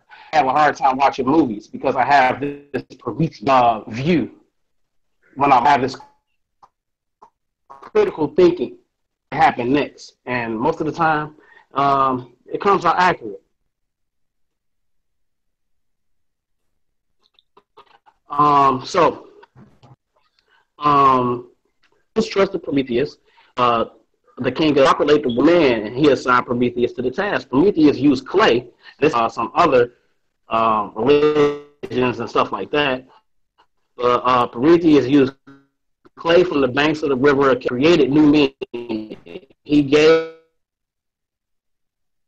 them the task of creating animals, which means like task of creating animals and whatnot.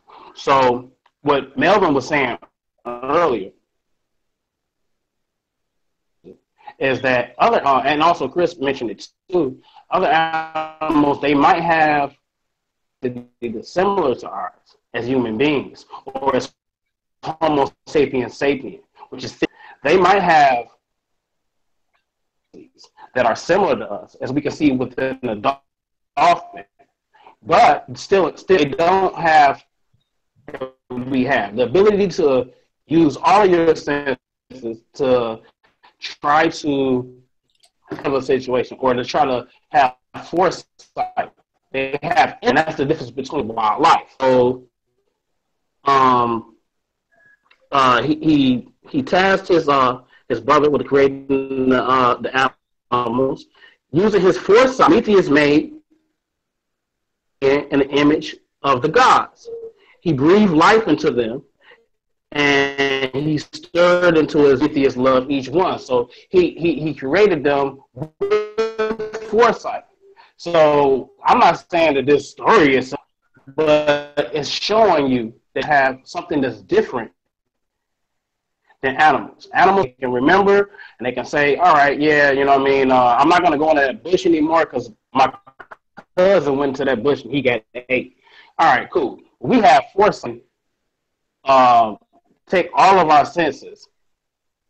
And I ever went to that bush and got ate, but we can see that bush is rattling a little bit, and use conductive reasoning to see it's rattling because there's a predator in there, and not go to that bush, or holes go across, and we can say, oh dang, I ain't gonna drink from this water, it might be an alligator in there. So our foresight at certain points. So to think can also save your life. It's not just a thing of being intelligent. It's a thing about being intelligent in something. We need this as a people. So I digress from that. Okay. We do have, the back chat is lit up, but people are really conversing back and forth with each other, and that's good. When you start talking about thought, this is what creates that. When you start getting into critical thinking and you start dealing in the aspects of it, it gets rid of the ego or the egotistical actions of us people, because we can be very egotistical. Let me say this, and I think someone in the back chat mentioned it earlier. There is no absolute truth, not in science, not in anything. There's no absolute truth. All a person can do is walk on a quest of discovery, generally self-discovery. Once you are comfortable with yourself, you can address the other phenomena in this universe. So self-discovery is premium. It is the most important aspects of our psyche, is discovery of the self. The means of other isms that we place upon each other are really psychological issues due to our environment, and some of us, we cannot help it. And this is why we have to eliminate the arguments that we have as Black people over knowledge. It's ridiculous and it doesn't make sense. It's only knowledge, and knowledge will change based on any given criteria at any point in time. Live long enough and watch knowledge change. Watch norms change. It's, at my age, I've seen things that was not acceptable 20 years ago, and now it is. So the longer you live, you're going to be able to have more retrospect on this life that you're living. This knowledge and these books and this information are things that you to be reflective on, objective, but be warned of your subjectivity, because a lot of times it's literally only in your mind, what you think you know. Okay, it is only in your mind. Be more objective. respect who is speaking, be objective, and let the information speak, not you. Let the information speak for itself. That way, emotions and biases don't come into play. So with that being said, man, we appreciate everybody that tuned in. As usual, tune in. You know, when you see that alert on your phone or you see that alert on your computer, you know you're getting ready to get some information, man. You can reach us at www.teamosiris.com. You can reach us at Team Osiris on Facebook. Team on Set on Facebook. Shout out to Queen Africa. You can reach us on Team Osiris International, coming very soon as Team Osiris International on Facebook. And coming very soon, Team Osiris TV. So all of these outlets are available for you to come in, man. One soul infinitely resurrected in spirit. Our solution is found in science as well with Team Osiris. So we appreciate everybody that listens. This is Kansu Sheshmu Amun, and we out.